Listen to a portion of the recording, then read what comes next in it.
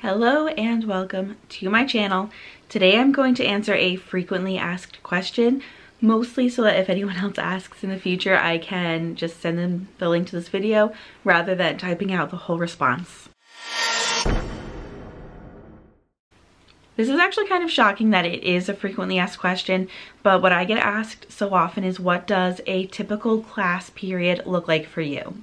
And what I find so shocking is that every single time I observed a math classroom ever, this is exactly what was done. This is what I feel like was always done, what I've always seen. So it's just naturally what I fell into. So here's what a typical period looks like for me. This is probably going to be a really short video. In my school, a class period is 42 minutes. So we try to maximize that time. We start with a warm-up activity. We try to make it about 5 minutes long, and it's like 1, maybe 2 questions that I post for my students to work on, some type of review material usually. The whole purpose is so that I'm able to take attendance, so that they're all working on something and doing something. But it's also good for just preparing them for the lesson. Maybe they need to review something from a previous grade or from something else that we did earlier, or sometimes it's just a nice way to kind of like wrap up a previous lesson. I like to do exit tickets, but sometimes we run out of time. So if we had an exit ticket that we did not get to the previous day, I will the next day make it an entrance ticket instead. My cats are acting like maniacs, so if you hear background noise, that's what it is. I'm trying to film around it, but if I keep pausing and stopping for that, it's just not gonna happen. So sorry about the background noise. Then we'll go over the warm-up. On my welcome slide, I have the warm-up materials that students need. There's an agenda, and then there's a spot for announcements. So if we have any announcements, I will go over them with students, like if there's a quiz coming up, when their homework's due, all that kind of stuff.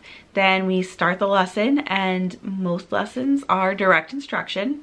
But if we're doing some kind of a discovery activity instead, we will do that first, and then I'll kind of go over it again with direct instruction for students that kind of need that. So that's what we do next, and that is like the bulk of the period. And then direct instruction kind of seamlessly blends into independent practice.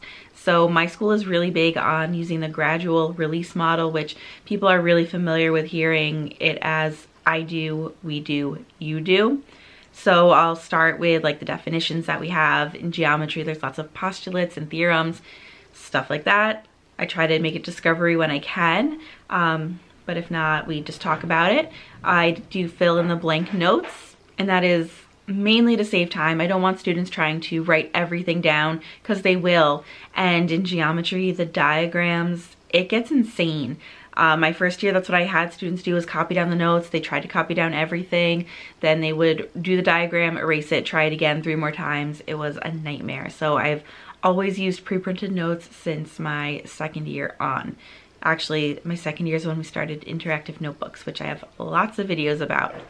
But my students and I will work through the examples. I don't ever actually just do an example by myself. I will explain an example a lot more, the first one. A lot of what we do in geometry is we learn something that informs us how to write an equation, and then we solve the equation. Sometimes we will take our solution and find a missing something, so we'll plug it in or substitute back into an expression. We do that like all year long, just learning all different things in geometry. So the first example, I will like explain everything very thoroughly and set up the equation, but once it's time to solve the equation, my students know how to do that. So I'm not going through and like solving the whole equation for them ever. We really start off with we do when we're doing a gradual release model. And then I will take the practice that I'd want to do on the topic, and it's built into the notes. So we will do the practice there. So the first maybe 2 examples or so we're doing together, and then I'll say, okay, so you do this next example. And I will circulate around the room, check in on how students are doing, work with students one-on-one if they have a question or just want some individual attention, or, you know, a lot of times it's usually like they just want some reassurance and not really encouragement, but they just want to know that they're doing it right. So I will go around and do that. Sometimes lessons are broken down into different parts where we're doing one concept at a time. So then I might be repeating that whole process again, where maybe I introduce a new definition or postulate or theorem, and then we'll do an example together, and then they'll do an example on their own.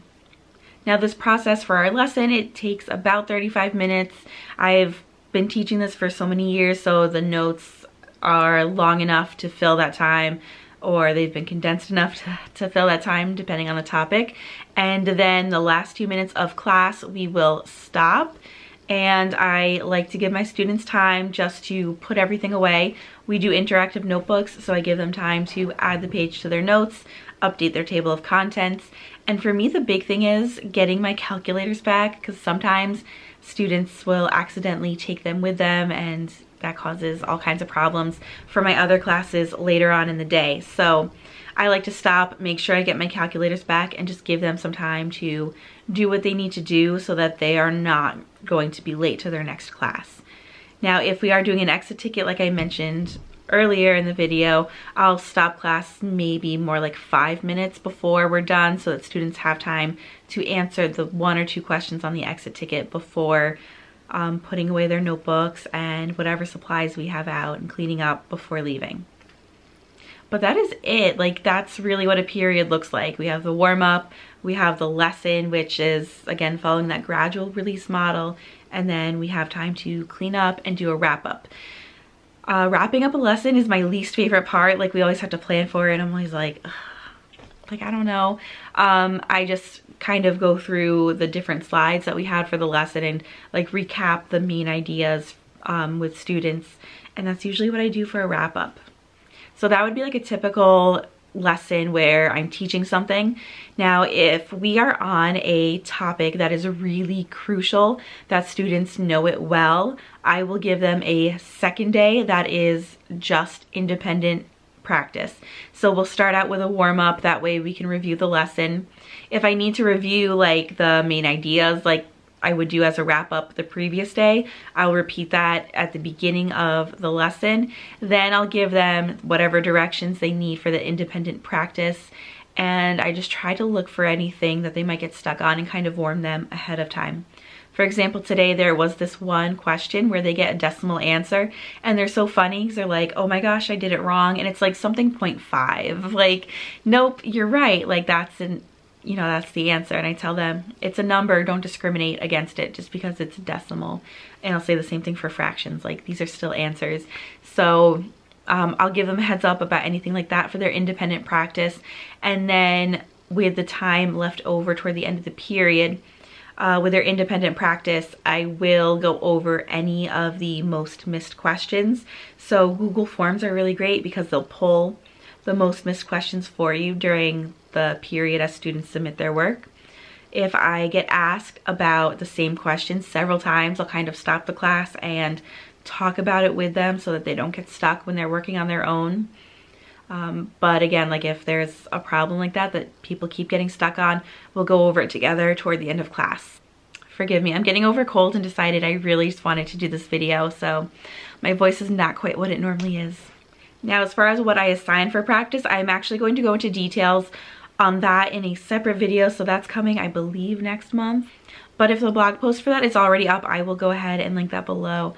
But that's everything for this video. Like I said, short and sweet. It's the same thing I've always seen, so that's just what I do, and it works. What makes it work, though, is the fact that it's a routine, not that it's this specific routine that I use.